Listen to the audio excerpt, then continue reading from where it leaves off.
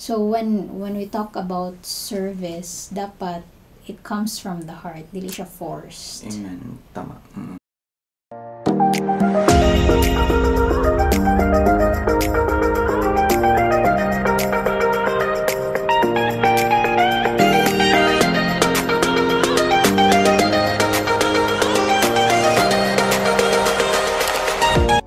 Welcome back, Kings and Queens.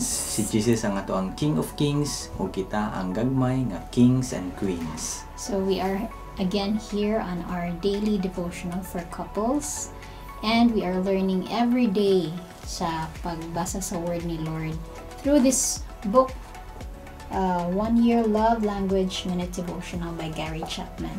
So if you're here because you want to learn more about your relationship with your spouse, then please do support this channel and click subscribe button and hit the notification bell.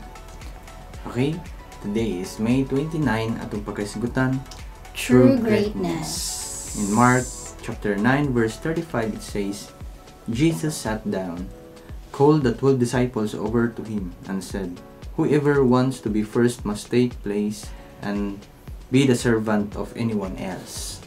Okay, so whoever wants to be first, kung kinsa tong ganahan nga mahimong pinakataas, must take the place and be the servant of everyone else. So,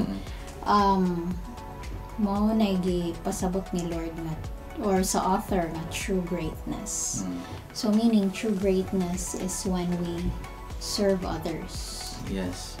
Tama. So when it comes to our marital relationship, then we need to serve our spouse. Okay, so slavery hardens the heart and creates anger, bitterness, and resentment. So that is why some of the wives who are forced to serve their husbands, murag lesser ang ilahang love for them, kay gi-force man. So when we talk about service, dapat it comes from the heart, dili siya forced. Amen. Tama. No. And then scripture calls for service that is freely given. So serving our spouse is a way of practicing the teachings of Jesus. Kay mo man gyud na buhat ni Jesus ever since pa nga kanang ning anhi siya diri sa kalibutan nga to serve us, he became nagpakaubos siya para nato. No, so if service does not begin in marriage, where will it begin? Kaya diba we were called to be Christ-like. Ang ato ang attitude dapat Christ-like. So kung si Jesus nahimo siyang servant of all, then we have to be a servant also sa atong spouse. To serve our spouse. Ayan. So Jesus said that every time we serve one of His creatures, we are serving Him.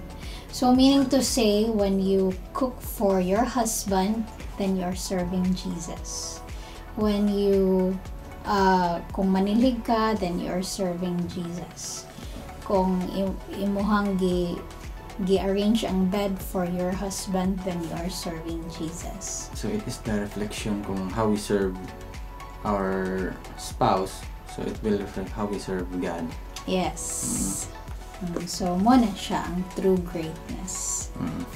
Guys, short lang kayo ni siya nga message no sa true greatness. So whatever insights nga naanin niyo, so please comment down below, and ato nang pagbasahon o aron makakaton pa pud ta og dugang. And thank you so much, and let's pray.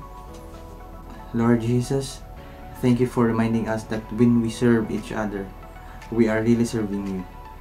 Yes. Please help us to develop a humble attitude to service toward each other. In the mighty name of our Lord Jesus Christ, I pray. Amen. Amen. So if you have learned anything, or if you want to share it to others nga nag-need po dani, then you can share it with them. Thank you so much. See you tomorrow. Bye-bye. If this video has encouraged you, don't forget to like, share, and subscribe. And hit the notification bell. God bless! See you!